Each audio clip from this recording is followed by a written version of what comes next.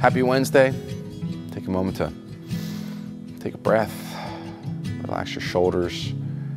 And again, we're looking at our need for friends in faith, and especially friends that can be just kind of present with us and who get our story, who accept us and validate us and identify with our story and our struggles and our unique situation of life. So just sharing one simple verse today about that. Romans 15:7 says this: accept one another, then just as Christ accepted you, in order to bring praise to God.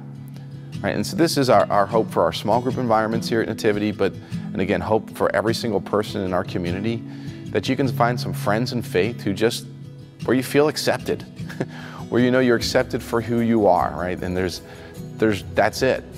And we want our community, our parish to feel like that as we gather, but then also especially in small groups where there's a place you can just be accepted for wherever you are in your story, whatever your challenges and your struggles.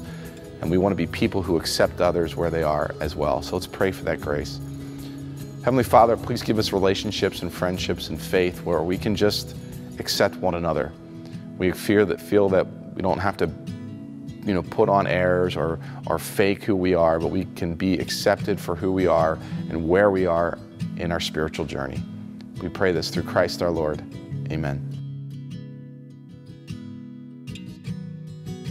Thank you for participating in our daily practice. Hit that subscribe button so you don't miss a single video.